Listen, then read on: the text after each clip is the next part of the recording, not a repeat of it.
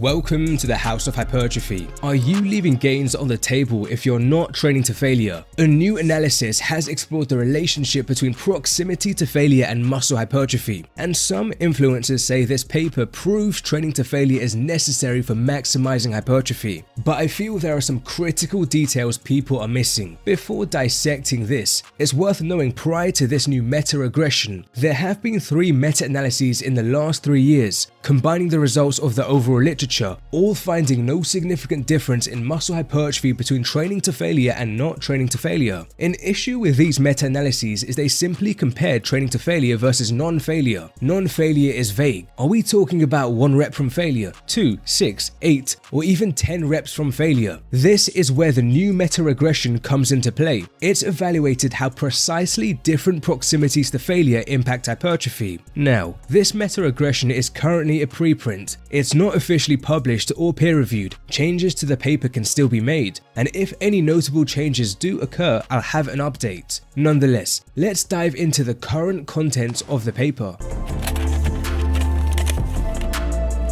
The new analysis collected all the studies that compared how different proximities to failure influence muscle hypertrophy. For the groups that did not train to failure, various estimations were made to calculate how many reps in reserve they left. That is, how many reps away from failure did they stop.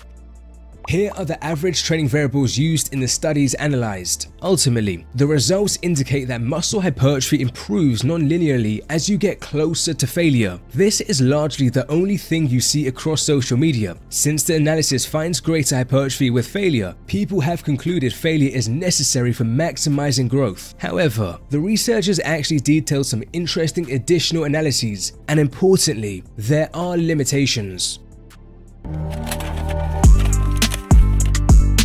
The researchers established an interaction with load. With heavier loads, there was less of a benefit of training nearer to failure versus with lighter loads. This might be quite logical. Nearing failure ensures you're recruiting as many muscle fibers as you possibly can, but heavier loads, contrary to lighter loads, readily necessitate high levels of muscle fiber recruitment in general, so getting nearer to failure could be less important. Nonetheless, the researchers also outlined a range of moderators. Most notably, in my view, higher frequency of training a muscle group, higher set numbers per muscle group, and longer study durations. With each of these moderators, there was less of a benefit of training to failure. In fact, null point estimates were within the confidence interval. In layman's terms, this leaves the potential possibility that there truly isn't a benefit to failure.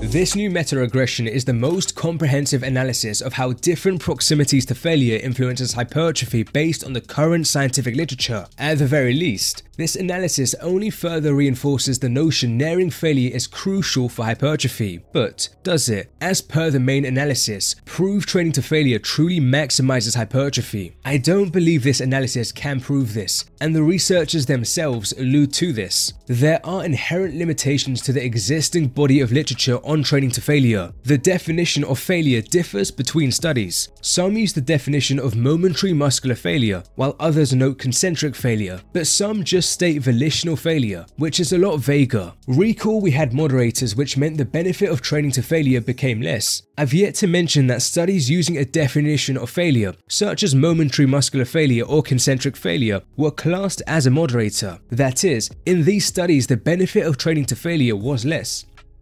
Another consideration is the majority of the studies did not report how many reps in reserve the subjects not training to failure left, meaning the researchers had to use a variety of equations to estimate reps in reserve. I think the authors did as good of a job as they could have done, but the estimates are simply far from laser accurate. Take this study by Martorelli. We'll focus on 2 groups, both training the barbell biceps curl. One group performed 3 sets of repetitions to momentary muscular failure with a 70% 1 rep max load per session. Another group performed 3 sets of 7 reps with a 70% 1 rep max load per session. How many reps in reserve was this? Well, the authors of the meta-regression considered that before the study, the subjects were able to perform a maximum average of 10.37 repetitions with the 70% 1 rep max load. Thus, they subtracted this from 7, meaning that this second group was estimated to be leaving 3.37 repetitions in reserve. This is virtually the best single reps in reserve estimate you can give, but it's not going to be laser accurate. Remember, the subjects were performing 3 sets in a session. The first set of 7 reps likely was equal to an average of leaving 3.37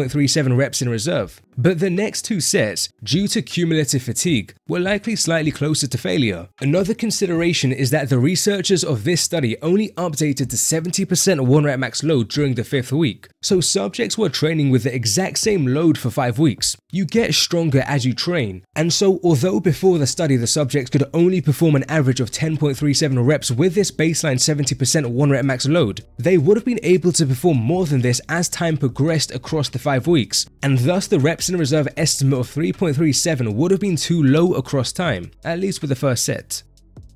The researchers, quite interestingly, also included a range of studies using alternative set structures in their analysis, such as cluster and rest pause sets, and the equations used to estimate reps and reserves with some of these alternative set structures were also likely far from laser accurate. All in all, I think it may not have been worth including alternative set structures in this analysis, since they are physiologically not identical to normal sets, but the data from the moderator analysis section implies the inclusion of the alternative set structure studies didn't drastically impact the results. Nevertheless, the limitations of this analysis simply preclude us from concluding it proves failure is superior. We need studies that more consistently use better definitions of failure and provide better estimates of reps in reserve. It's entirely possible that as time goes by and we amass high-quality individual studies on training to failure versus not training to failure, we'll find different results from the new analysis. Only time will tell.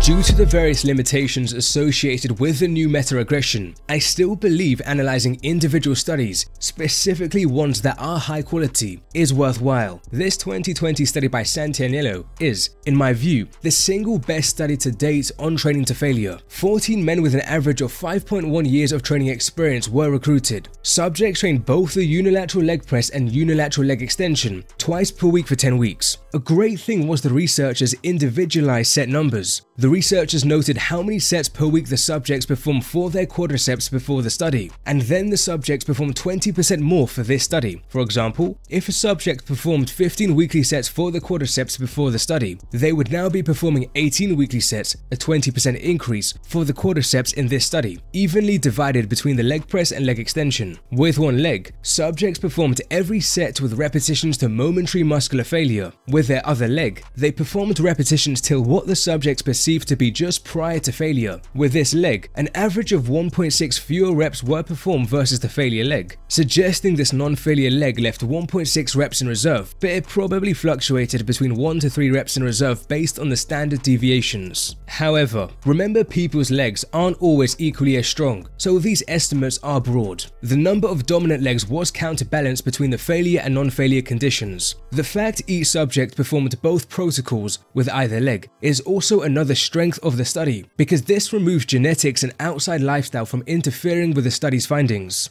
Ultimately, vastus lateralis cross-sectional area increases were not significantly different between both legs. Interestingly, the raw gains somewhat lean towards the non-failure leg, so the strongest single study to date on training to failure indicates it isn't necessary for maximizing hypertrophy. There are 2 other fairly high-quality studies, in my eyes, albeit on untrained individuals, further suggesting similar hypertrophy between training to failure and stopping shy of failure.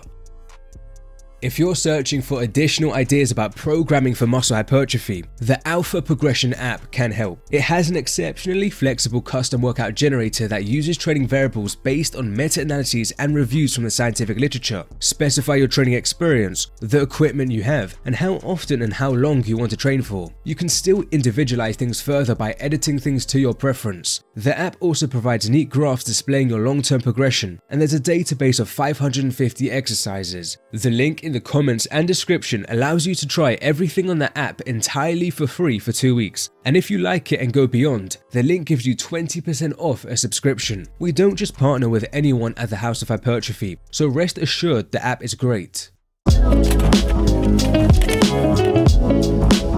meta-regression is a great addition to the scientific research on training to failure, but there are limitations and considerations, and I believe we should still consider high-quality individual studies. When we do this, I think it's most level-headed to conclude that training near to failure is absolutely an important variable for building muscle, but for the time being at least, I don't believe we can undoubtedly say training to failure is superior. Rather, I think sticking to the general recommendation of getting 3 or fewer reps from failure, and this includes going to failure if you wish, is most sensible. Feel free to experiment and decipher how to implement this in your training. Of course, including both failure and non-failure training in your program can certainly be done. Moreover, as many of you are probably thinking, there is certainly value in having good experience with training to failure, because if you've never trained to failure, how do you know if you've left 2 reps in reserve? Finally, other factors can interact with your decision. For example, we've previously seen at the House of Hypertrophy that higher frequency or higher volume training can be viable for building muscle, and with these, it may be easier to predominantly leave reps in reserve. Contrastingly, if you're using lower frequencies and/or volumes, predominantly going to failure may be more straightforward. Finally, the current research isn't ample enough to truly delineate the effects of proximity to failure on compound versus isolation exercises, but many find it practical to leave reps in reserve with larger compound exercises, such as squats and bench presses, and go to failure with smaller isolation exercises like curls and lateral raises. There are some other fascinating things related to training to failure we've yet to discuss, such as whether individual differences could exist, and if more sets further from failure can produce similar hypertrophy to fewer sets closer to failure. Furthermore, it seems there's another individual study in the works on trained individuals comparing training to momentary muscular failure to leaving reps in reserve. We will be covering these things in the upcoming weeks and months at the House of Hypertrophy. If you're interested in our breakdown of high intensity training, feel free to check out this video, or if you're interested in a breakdown of training frequency, feel free to check out this video.